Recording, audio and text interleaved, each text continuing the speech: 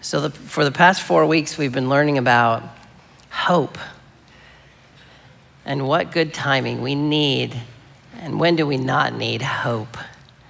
4 weeks of talking about hope. Week 1, I talked about defining hope. What is hope? How is hope different from faith? I talked about how hope is the joyous anticipation of good. It's expecting that God is going to do something good. Hope is the fuel for our faith. If faith is the car and we have to get into the car and we have to start the car and we have to drive the car to get the car moving, that's faith. Well, hope is the fuel in the gas tank. Hope is the thing that propels us down the road.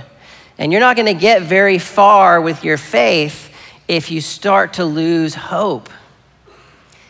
And even though these two things overlap at times, hope is its very own thing, and it stands alone as one of the 3 things that will remain as a marker of a person of God. And we also talked about how hope is an anchor for our souls. It is something to hold on to no matter what and any time. It holds us steady. In the second week of the series, Ian shared with us a story of hope from his own life.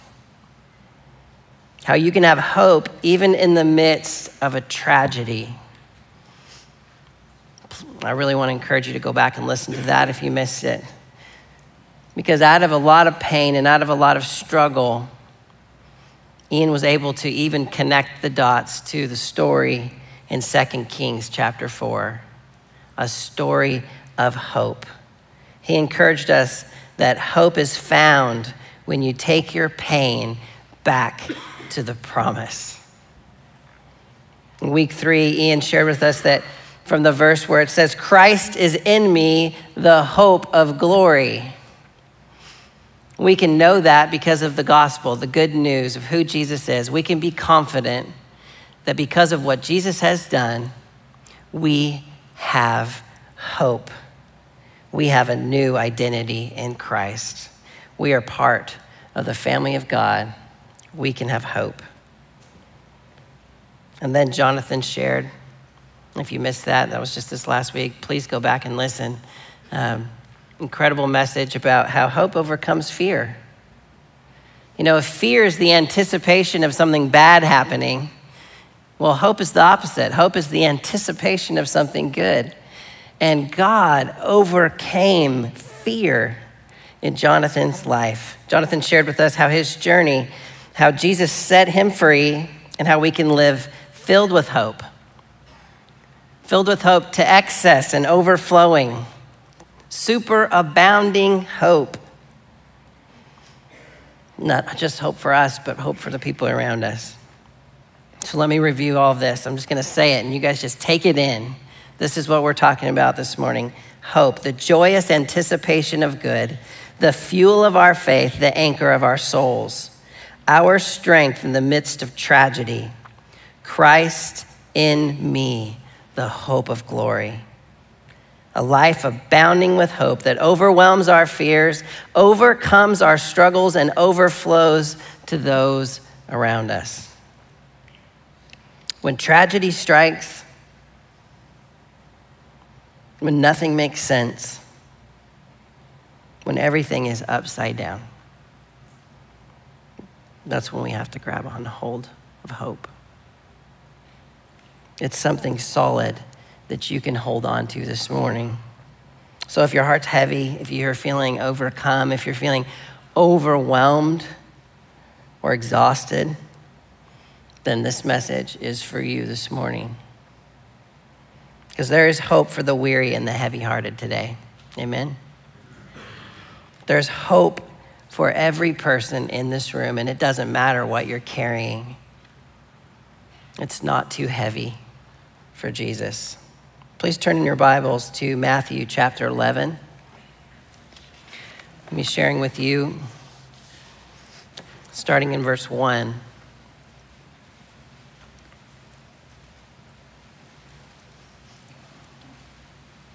Now, Jesus had been sending out his disciples It's amazing that we get to cooperate with God, that he has people as part of his plan. He could have done it on his own, and he includes us. And that's the context. That's where we are. And, John had been thrown into prison, wrongfully accused, John the Baptist. And he's in prison and awaiting probable death or just staying in prison forever. Because there's really no way to get out because he has offended the powers that are in charge by telling the truth. So in the context of that, this is where we come to chapter 11, verse 1. Now it came to pass when Jesus finished commanding his 12 disciples that he departed from there to teach and to preach in their cities. And when John had heard in prison about the works of Christ, he sent 2 of his disciples and said to him, "Are you the coming one, or do we look for another?" What? This is one of those head-shaking passages in Scripture that should just make you go, what? This is John the Baptist who was sent as a prophet from God to prepare the way for Jesus to come. This is the same John who pointed at Jesus and said, "Behold, the Lamb of God who takes away the sins of the world." This is the same John the Baptist who looked at Jesus and saw the Holy Spirit descend on him like a dove, marking him and saying, "This is my son in whom I am well pleased." This is John the Baptist who wore uncomfortable clothes, was a wild man, lived out in the desert, and was constantly talking to the religious authorities of the time with boldness and calling everyone to repentance. You can't pick a more brave, strong, bold man. This is a man's man, John the Baptist. And here he is in prison in a very dark moment. And of course, he's human. Of course he is. He's having some doubt. He's having some fear. He's losing his hope that Jesus is the Messiah. Because everyone expected that Jesus would come and do what they wanted. I mean, that's not new. We all expect Jesus to come and do what we wanted, right? They thought that he was going to come, and he was going to come with military power, and that he was going to gather up and destroy the enemies of Israel, and that there would be a victory right then. And so everyone's like, here is not just the Messiah, but here is the judge. Here is the high priest. Here's the king. Get everybody bow down. It's time for the reign of God. And Jesus wasn't doing it the way that anyone expected. He was healing people. He was touching people. He was listening to people. He was sending people out to talk about good news, about the kingdom. Nothing was going how he expected. Verse 4, it says, Jesus answered and said to them, "Go and tell John the things which you hear and see. The blind see and the lame walk. The lepers are cleansed and the deaf hear. The dead are raised up and the poor have the gospel preached to them. And blessed is he who is not offended because of me." So why are they offended? They're offended because he's not doing what they expected. I thought you were going to do this and you're doing this. Jesus had a way that was better and that was for all nations. It was so big that they couldn't understand it all at once. It was being revealed slowly over time through Jesus as he taught. See, things don't always go how we expect. Verse 7, as they departed, Jesus began to say to the multitudes concerning John, "What did you go out into the wilderness to see? A reed shaken by the wind?" That's like, did you go out to see a wimpy person that's easily influenced, right? What did you go out and see? A man clothed in soft garments? Indeed, those who wear soft clothing are in kings' houses. But what did you go out to see? A prophet. Yes, I say to you, and more than a prophet. For this is he of whom it is written, behold, I send my messenger before your face, who will prepare your way before you. Assuredly, I say to you, among those born of women, there has not arisen one greater than John the Baptist. But he who is least in the kingdom of heaven is greater than he. So, John is strong. See, Jesus doesn't correct John here. John's feeling doubt. He's feeling hopeless. He's also saying that Jesus is the Messiah, right? And Jesus doesn't say, hey, stop doubting. Or, hey, cheer up. You notice what he does? He tells him what he's doing. See, Jesus can't speak to what we expect him to do. He can only tell you what he's doing. See, Jesus isn't going to come and say, let me explain why I'm not doing things the way that you think things should be done. He's going to say, hey, pay attention, look what I'm doing, and join me in what I'm up to. So it's a gentle, kind correction. It's also letting him know through prophecy that he really is the Messiah. He's like, I'm doing what the prophecies say. These are quotes of things that they knew by heart. So it's a way of letting John know, hey, I really am the Messiah. It's not how you expect. Look at what I'm doing. And then he reminds John who he is. And he reminds everybody else who he is. This is a man that is strong. And then he throws at the end, every single one of us that believe in Jesus that are in his kingdom are greater than he is. He lifts John up, and then he lifts us up even higher. Do you see what he did there? What is he saying about the kingdom of God? See, John needed a message of hope, and Jesus gave him a message of hope. He was feeling hopeless. He was running low on hope. He was feeling tired and weary. He went on to say in verse 25, at that time Jesus said, I praise you, Father, Lord of heaven and earth, because you have hidden these things from the wise and learned and revealed them to little children. Yes, Father, for this is what you were pleased to do. All things have been committed to me by my Father. No one knows the Son except the Father, and no one knows the Father except the Son, and those to whom the Son chooses to reveal him. Don't skip over that first line, Lord of heaven and earth. That's just Jesus letting us know that I am king up there and down here, right? God is not somewhere else far away ruling things from a distance. He is for sure ruling in heaven, but he is also down here with us, Emmanuel, like Jonathan sang, God with us. He's down here, the Lord of the heavens and the earth. You see that? And I love that he hides these things from the learned and the wise. You know, if you look at that word in the Greek, you know what it looks like? The put together. I love that the message of hope that I'm going to preach today isn't for people who have it all together. It's just going to go right over your head because you don't need it. It's interesting that Jesus points that out, isn't it? Jesus is saying that some things I have to say are so good that you have to be like a little baby to get it. You know, because kids get this. Kids understand how to get a hold of things that they want. They'll let you know, see? They'll let you know.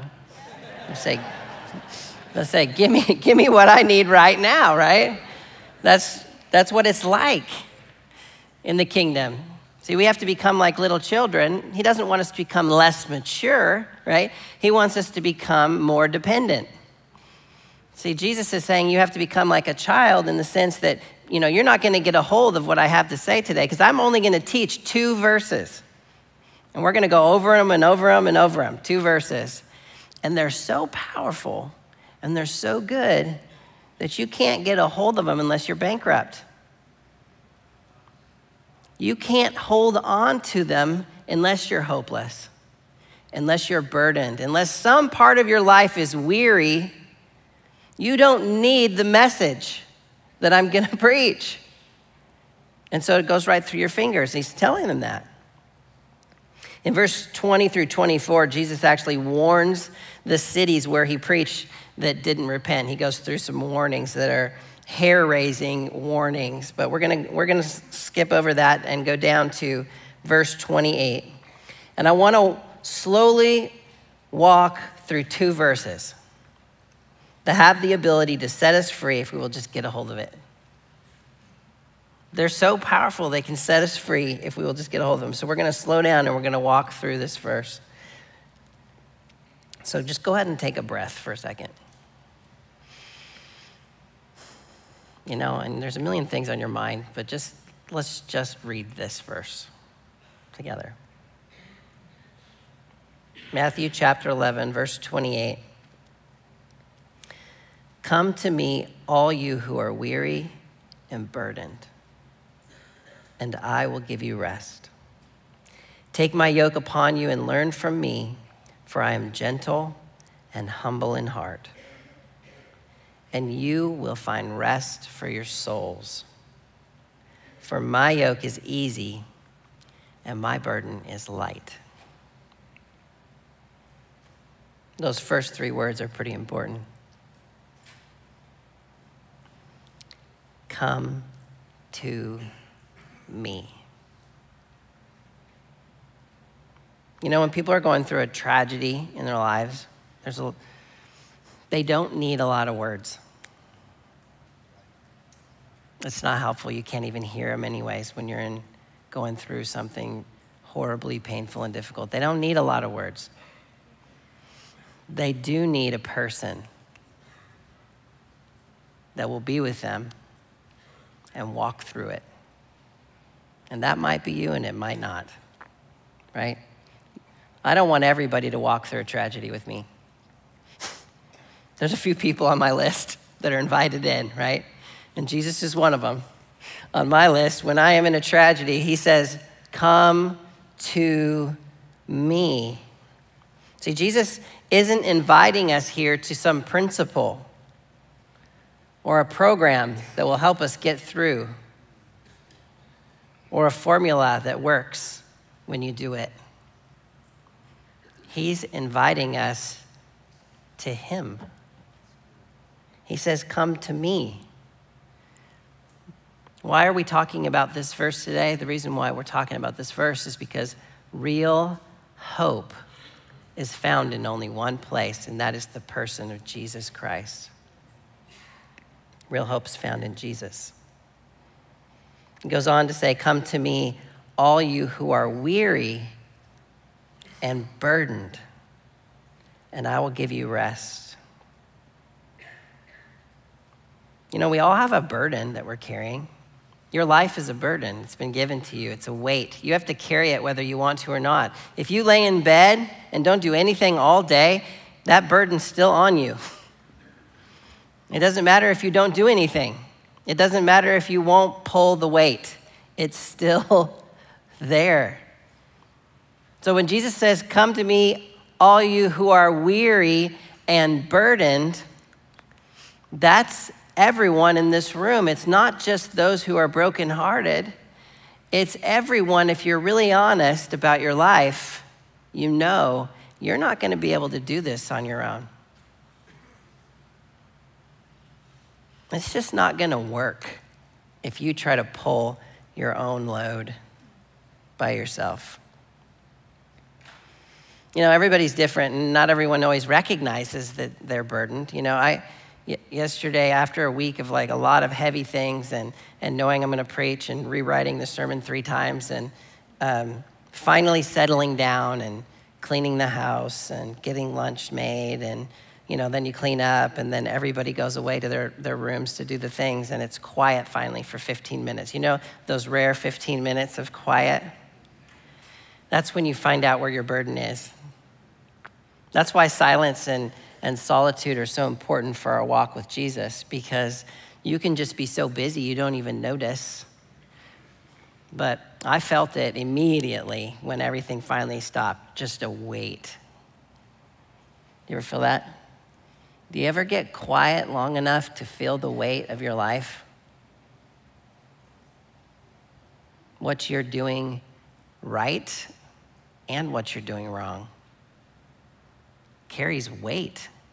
Not just for you, but your children and your friends and everyone around you. Everything that you do is having an impact in this world, and you are carrying that burden. And that burden can be really heavy, and you might not even notice it until you stop for a second and you take a breath and you say, okay, yep, you're right. I've got a weight here that I can't carry by myself, and Lord, you're gonna have to help me.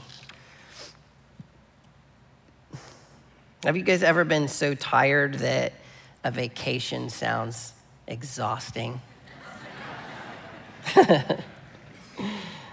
I love that line, I will give you rest. You see that in verse 28, I will give you rest.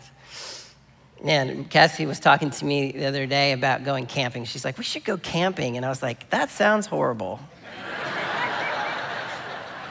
I mean, maybe if someone took everything there and set it all up, right? Hooked an air conditioner up to the side of the tent, maybe. But have you ever just been so tired? I've been weary. I've been tired. Sometimes you don't even know why. Sometimes you're feeling just like, man, things just feel heavy. And sometimes, it's like, okay, I know exactly what's going on here. But man, I've been feeling tired. And when you feel really that kind of heavy, tired, there's no vacation that will even touch it. And there's a certain kind of rest that you can only have from Jesus. It's a gift. And what's great about that is that you don't have to go on vacation to get it. You don't have to plan some elaborate rest to get a hold of the rest that comes from God. You can actually come to me, Jesus says, right? If you're heavy and weary and burdened, and I will give you rest. See, real rest is a gift from God. And I don't have time to unpack Hebrews chapter 4, but it talks about the promise of entering his rest. It still stands for the people of God. That's us.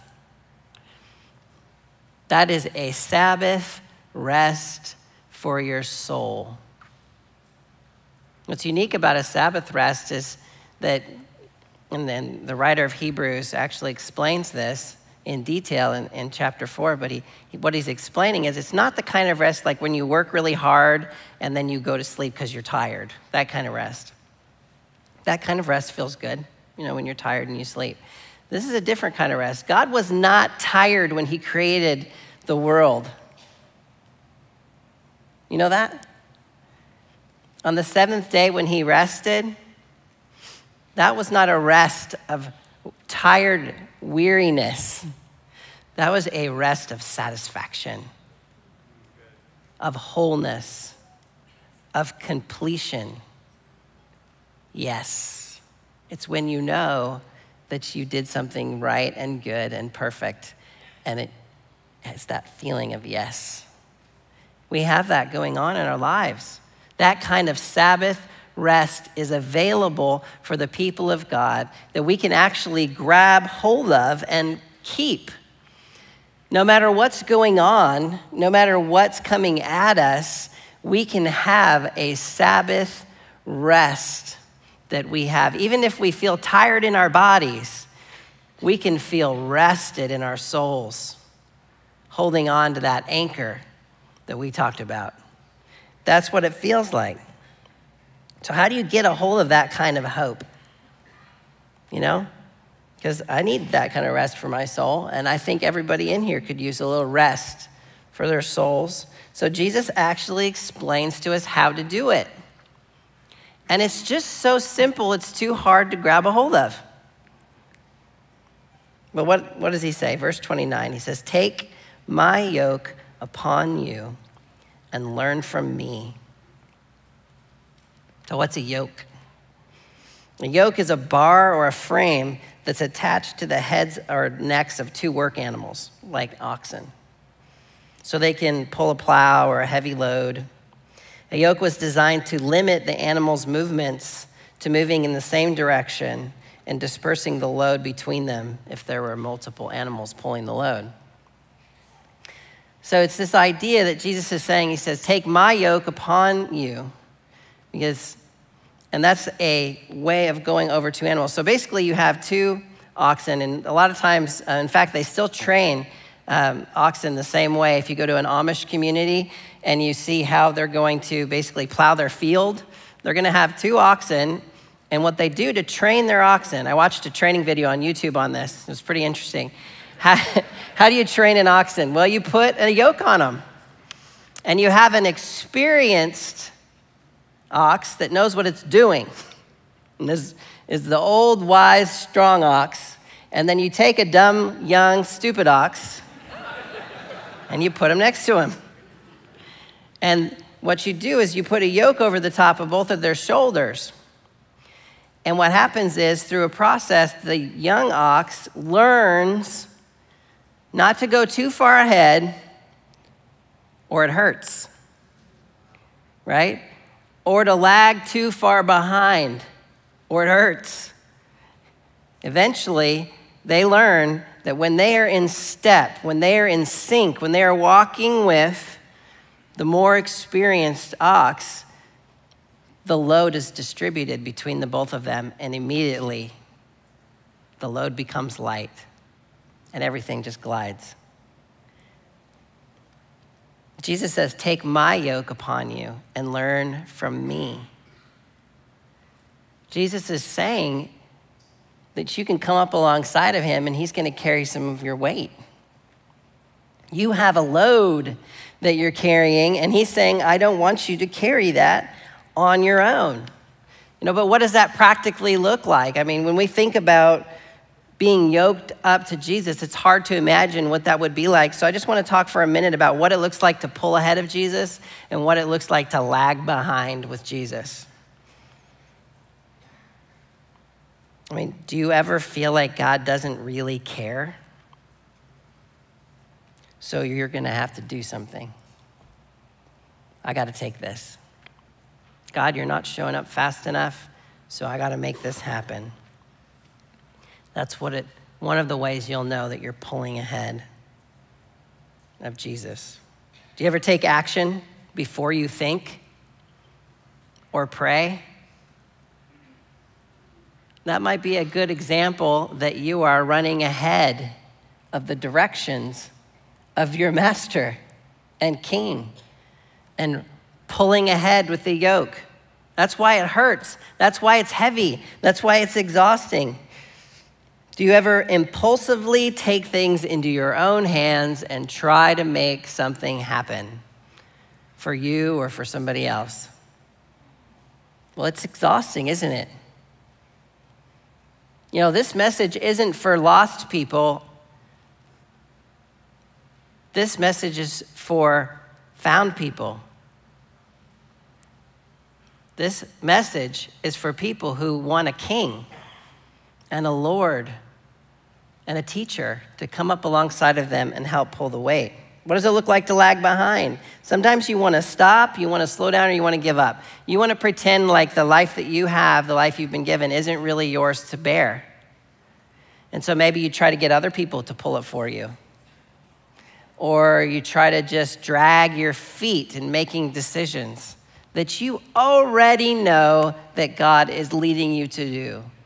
When I had a brief stint as a counselor when I did private practice, and that I did that for about 6 months, and I was like, I'm going into the ministry, And it was very difficult, but people would come in, and I thought for sure they were coming in to get advised on kind of what to do, that they wanted guidance. But you know what? That people can come for help and not want any guidance at all. Did you know that?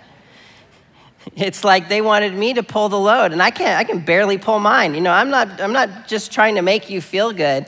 It is a miracle that I am standing here. I am just barely pulling my weight. I'm sorry, I actually can't pull any of your weight. I'm not strong enough. God can help you, right? He can pull, but I can't pull. That's what it looks like. That's what it feels like when you're lagging behind. Maybe you're slow to obey what God is showing you. You'll do it, but only when it really, really hurts. It's like, fine, I'll speed up.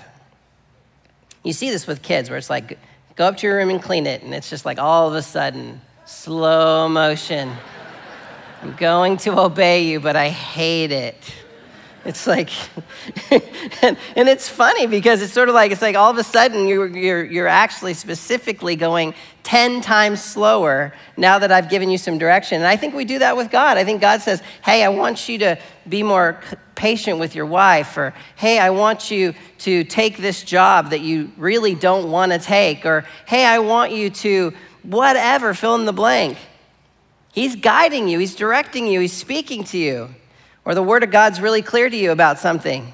Or one of your brothers in Christ is like saying, hey, you need to look at this. You need to listen to me. Listen to me. I am your friend.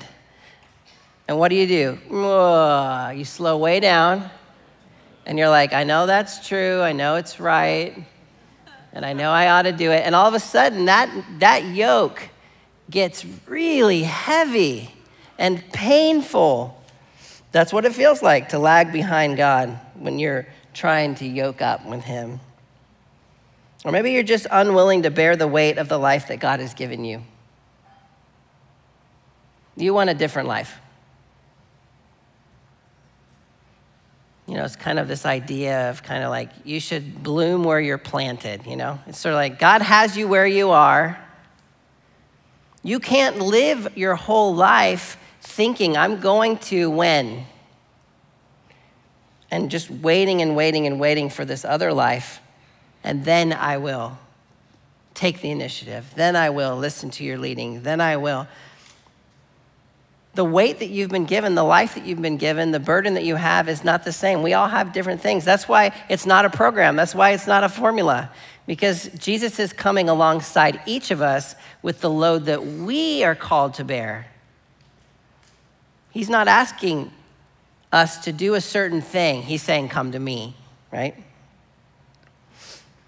So he goes on to say, for I am gentle and humble in heart, and you will find rest for your souls. Doesn't that sound good? Jesus is a gentle, humble teacher. You know, there's a lot of different ideas about what God is like, you know. Like maybe you feel like God is really distant and far away. You know, he loves you, he saved you, you'll see him when you die. Or maybe you feel like he's really, really up close and controlling. And every little thing is like, nope, don't do that. Nope, yep, okay, yes, good job. Nope, you're doing it wrong. Like every decision is figuring out the perfect will of God.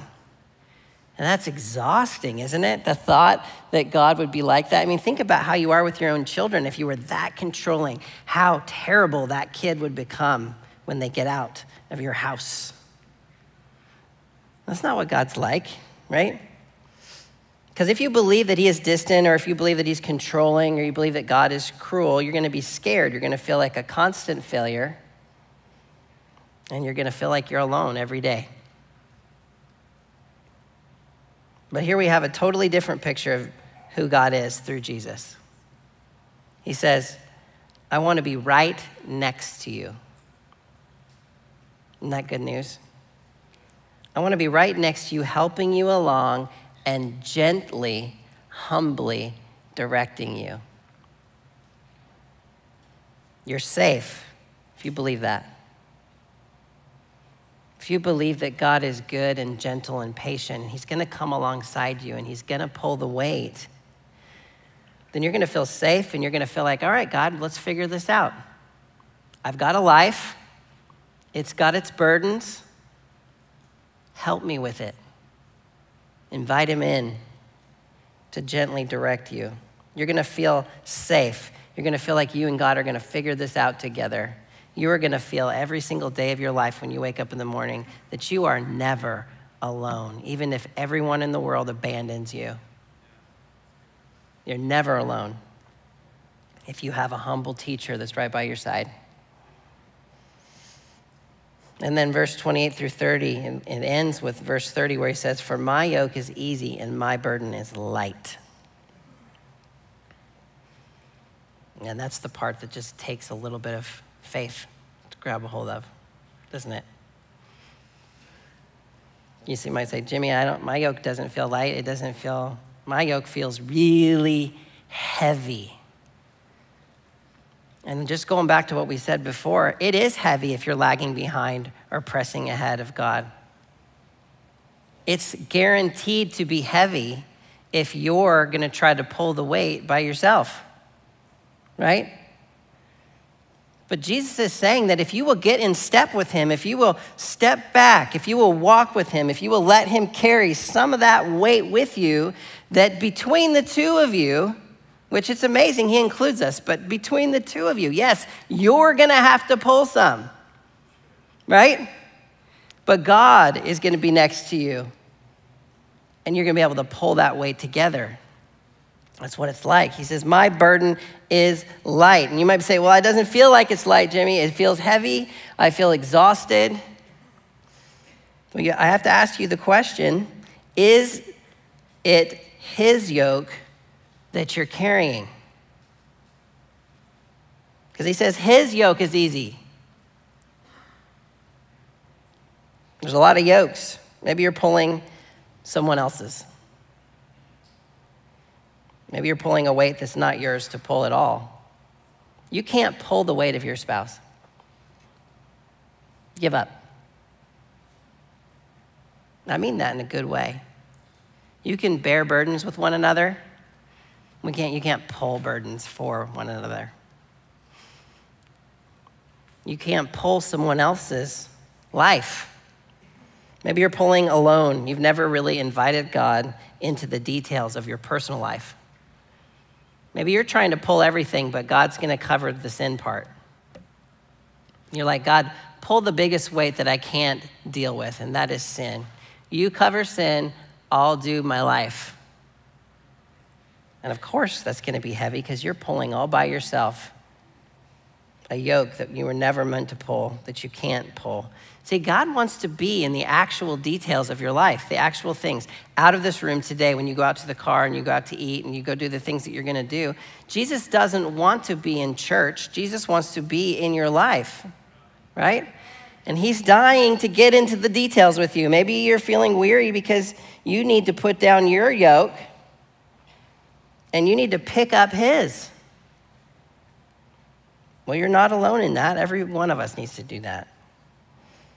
True hope is found in Jesus as he comes alongside us daily to teach us how to live. If it's heavy, it's not Jesus' yoke. You say, but life is hard. And that's true. But his yoke is easy. So why do you think people shy away from this idea of the easy yoke? I think it's because it's too good. That sounds too good to be true. That really there's a way of living in Christ that all of a sudden makes the burdens of your life seem easy, that fills you with a kind of joy and hope and power, that you can deal with things even if they're painful, even though it's difficult, even if everyone abandons you, that you can actually walk with Jesus in such a way that no matter what the burden is that you're carrying, it's going to feel light. That's where people check out, I think. It's too good. I know that's for me. It's hard for me to trust God and go, all right. But you ever felt that before? Have you ever felt like, man, I'm going through something really hard. It makes no sense. I don't know what to do. But you know what? Weird. I just feel this peace. I just have some strength. I don't know where it's coming from. Well, that's what it feels like to walk in the easy yoke. And it's easy to get ahead of him, and it's definitely easy to get behind. So maybe you don't like the idea of it being easy because you aren't the hero if God pulls the weight. We kind of like to go around and say, how are you doing? I'm tired. I'm really tired. I'm really busy. I'm really awesome. You know? Why is that? Because we want to be the hero of the story. Jesus is the hero, right, of the story. He wants to pull alongside of us. You know, maybe you don't like depending on God or anybody else for anything. Maybe you're like, all right, God, just tell me what to do and I'll do it. But this idea of actually sharing the load, I don't like that idea. I don't like to share. I want to do it myself. But it's what hope really looks like. It looks like walking with Jesus, learning from him, being taught by him, and finding your rest in his strength, no matter how weary you feel. So don't get ahead of him. Try to figure everything out. Try to put a formula together. Don't lag behind and try to pawn off your weight on someone else or pick up someone else's weight that you're not supposed to. Walk in step with Jesus. Start simply. And I just want to give you this encouragement. Start simply by getting alone with Jesus and just say, I want to lay down my yoke and I want to pick up yours. I can't carry my life. Help me take the next step. And the reason why it's not a formula is because I don't know what Jesus will say or where he will take you or how fast he's going to go. Because it's personal for each person. So you have to get with him and you have to find out what the next instructions are. But if you take on his yoke, he will show you, he will help you, he will gently walk it out with you. So I'm going to end with this. True hope is for the weary and the burdened. True hope is found in the person of Jesus, not a formula. True hope gives us rest for our souls. It's not a nap. It's not a vacation. It's a satisfying adventure with the King of Kings and the Lord of Lords. True hope is knowing that his gentle guidance will keep you on track.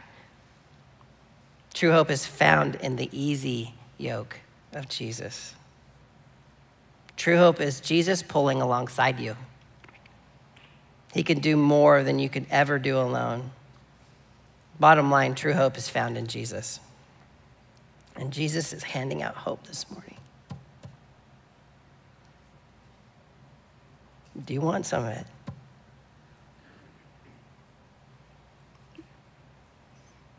So let's remember what we've learned in the series together. Hope is the joyous anticipation of good, the fuel of our faith, the anchor of our souls, our strength in the midst of tragedy.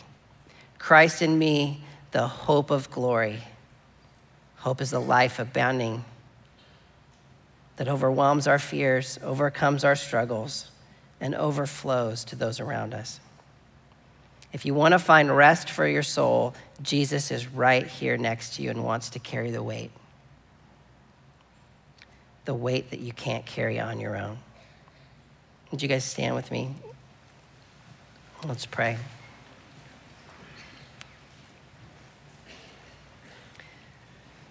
Jesus is saying this to us this morning.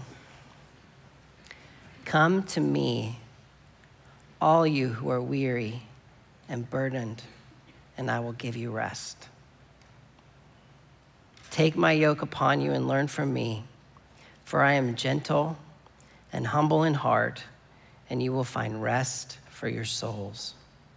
For my yoke is easy and my burden is light. It's in Jesus' name we pray. Amen. God bless you.